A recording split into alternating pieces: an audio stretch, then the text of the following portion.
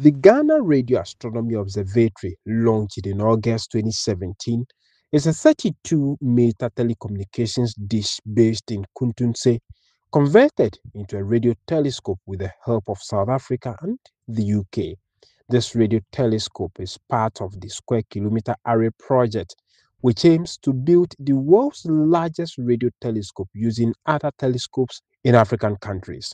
But recently, the activities of encroachers is threatening the works of the facility. Speaking to journalists after a tour of the observatory, the project manager for the real-time facility at the Viasat station, Obrempong Tokudom V8, warns of a possible lawsuit against government if activities of these encroachers are not dealt with. Before the company came, it was a cabinet decision for the company to come. Because they wanted to go to other countries. They can go to Togo, they can go to wherever.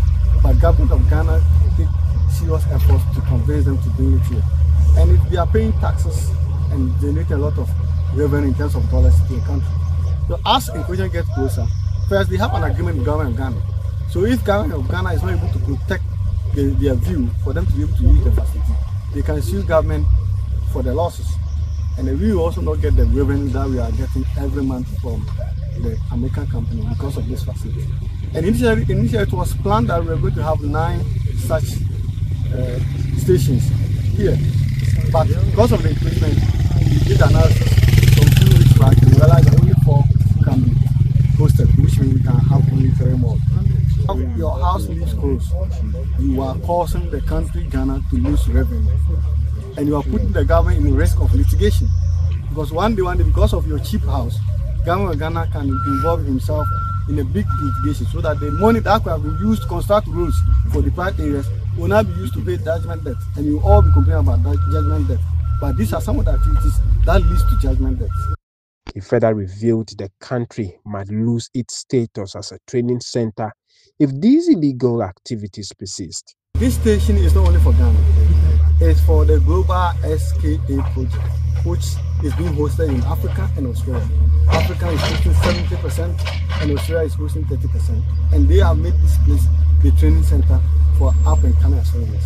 And if the trainees come and they can't do any science to teach them, they are going to do this fraud to Namibia or Kenya.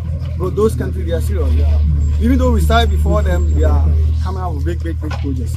So if we keep encroaching and then damaging our reputation, definitely we will lose this sort as the training center for astronomy. On his part, Dr. Joseph Bremang Tangdo, director of the Ghana Space Science and Technology Institute, appealed for the facility to be protected. Ghana Radio Astronomy Observatory is a national asset.